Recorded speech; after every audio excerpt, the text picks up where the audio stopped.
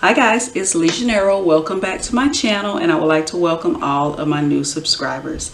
Today I want to do a quick tutorial on how to make a cell phone wallet. I've made two versions of it, same fabric. One has a magnetic snap on it, and the other has the plastic snaps. So in the video I'll be demonstrating the plastic snaps, but I will let you know when you need to place the magnetic snap, or if you decide to use a snap that sew ends, I'll let you know in the video where you need to then place those snaps. So I will put all of the measurements in the description box below. Alright, so let's get started making this really cute cell phone wallet. Okay, so let's talk about the tools you're going to need. You're going to need to make a pattern, so you're going to need some pattern paper. You are going to need a pencil and a ruler to draw out your pattern.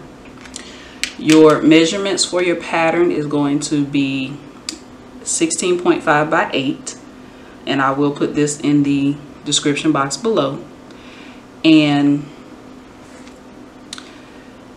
once you draw out your pattern, from the center of both edges, the 8-inch edge, you're going to measure in 3 1/4, because that's where you're going to put your snap.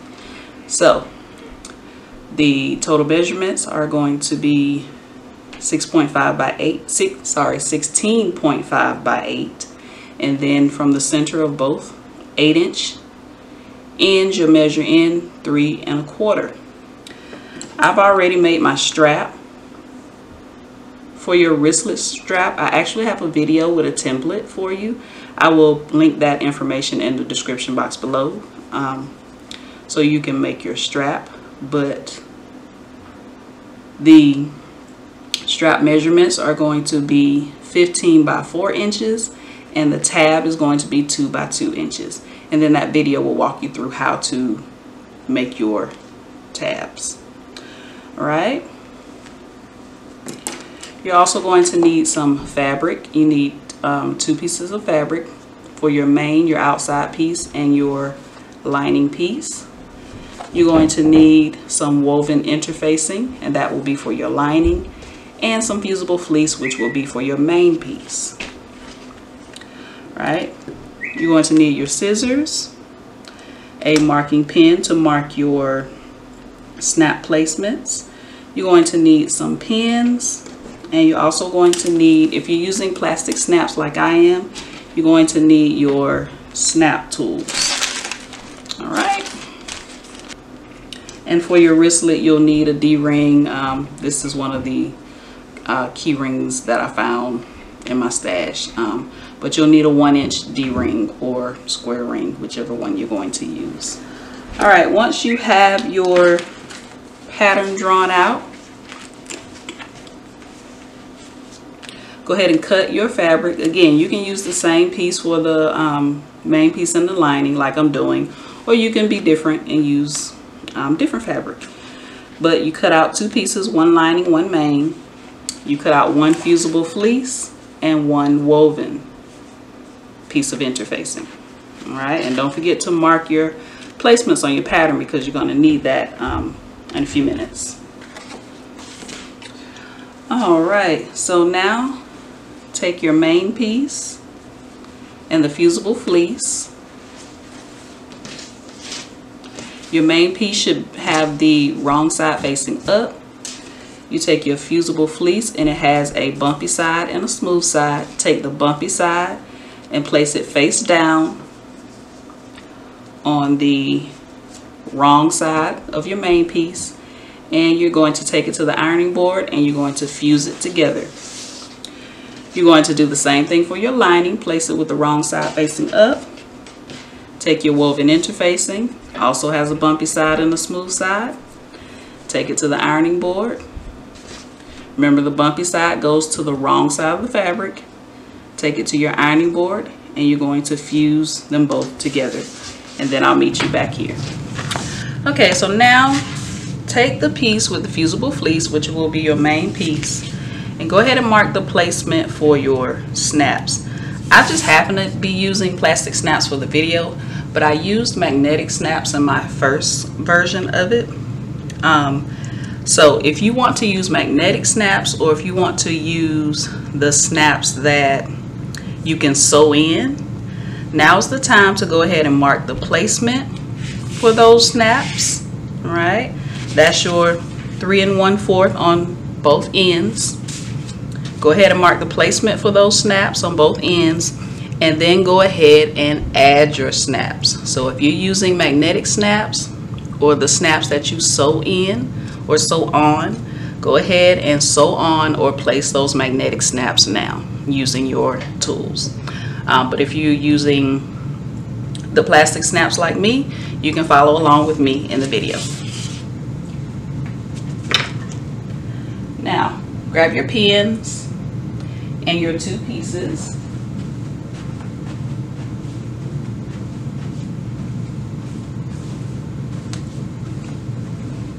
And you're going to place them with right sides facing. You're going to pin all the way around, making sure you leave an opening on one side. And I'm going to show you how I determine my opening.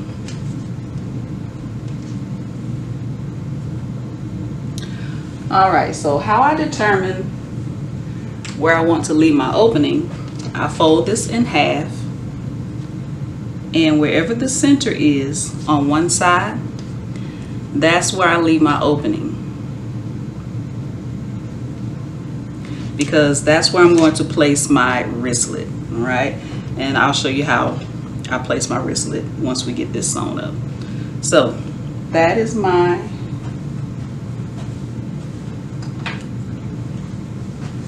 center. I'm just going to mark that right there with my pen, just so I'll know.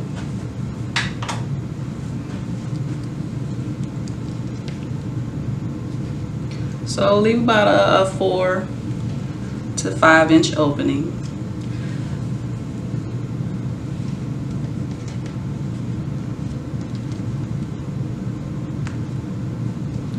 Right, so what you're going to do, you'll start at one pin, sew all the way around, and stop at the other pin, making sure you leave your opening in one side, whichever side you choose to leave your opening.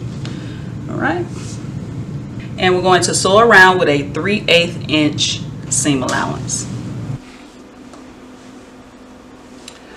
All right, now that you've sewn around and left your opening, go ahead and clip your corners. Don't clip through the stitching, but get as close as you can. And you can trim off some on the sides and the bottom if you like. I don't like to trim here where I left the opening because I need that seam allowance to fold in. It's kind of my guide. Alright, so now let's turn this to the right side.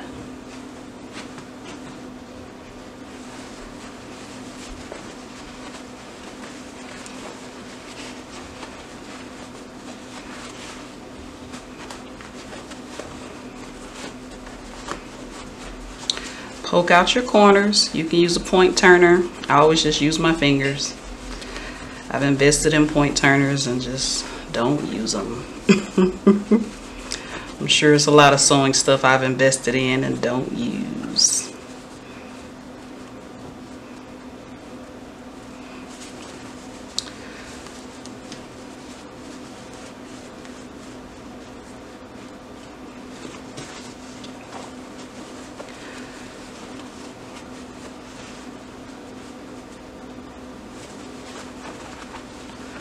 Once you've turned this to the right side and poked out all your corners, then take it to the ironing board and give it a good press, making sure you fold in this seam allowance from your opening. Alright, so now that you have everything nice and pressed, now take your pattern piece and use that as a guide where you marked up your 3 1/4, and then you're going to fold up your 3 1/4. I'm just kind of eyeballing it, and you take it to the ironing board and give it a good press. Be careful if you used your snaps, your magnetic snaps, or the ones that you sewed on. All right, so you fold it up your 3 1/4 inch like that, and then you take it to the ironing board, give it a good press. Once you do that, grab your wristlet strap, take this in where you had the tabs, place it here in the center where you left your opening, and you're going to sew all the way around, closing up this opening. And if you did the magnetic snap or the sew-on snap, you're done. All you got to do is snap it together. But if you're going to use the plastic snaps, we'll have that one last step. All right, so fold up your 3 1/4, give it a press, then place your wristlet strap in the opening you left, sew around, closing up the opening and top stitching, and you're almost done. Okay, so after you've sewn all the way around, making sure that you placed your wristlet strap in the opening, you secured that in place. Now if you're doing the plastic snaps like I'm doing, what you want to do, you want to make sure you read the instructions that came with your snap pliers if you don't know how to use them already. So what I did, I've already placed one. So I found the center here.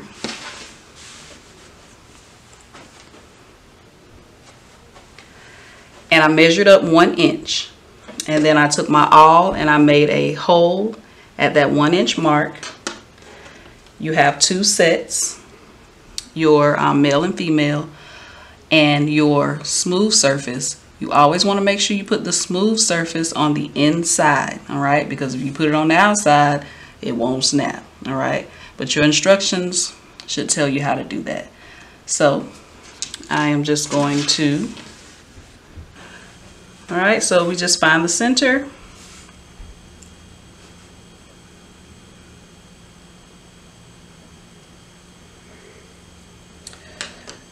Just 3 1/2. And this is where you need to be using your marking tools, not really eyeballing it like me.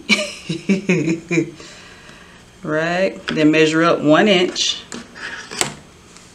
And then take your awl and poke your hole. Make sure you don't poke all the way through. You're only poking on the inside. Hopefully you can see that. You don't want to poke all the way through. All right.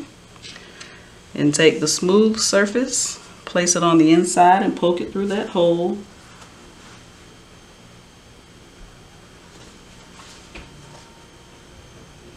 Make sure you make your hole big enough.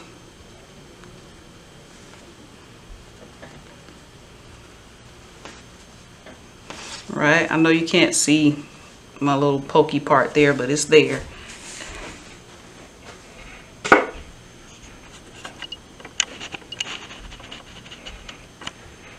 Because of the fabric choice that I used, right? And then take the other part of your snap, place it on top, and take your pliers. The smooth surface goes on this black part here.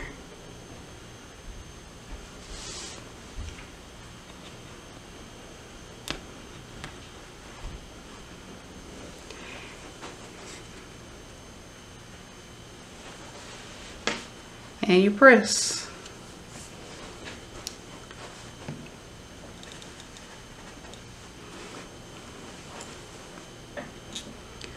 You press it. Make sure you press it enough so it will snap on both ends. All right.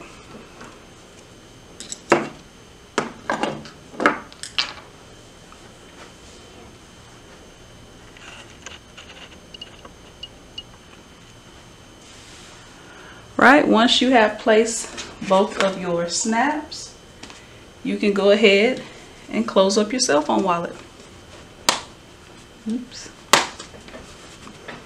All right, you can give this a good press as well.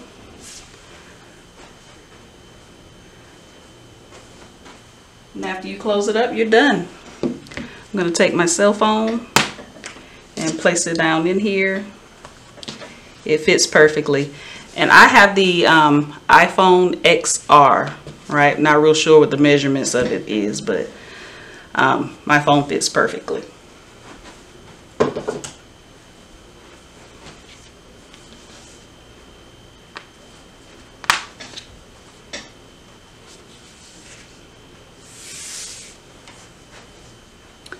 Right, and you have your really cute cell phone wallet.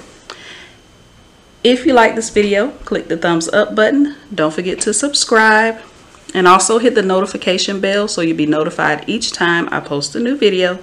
And I'll see you in my next video.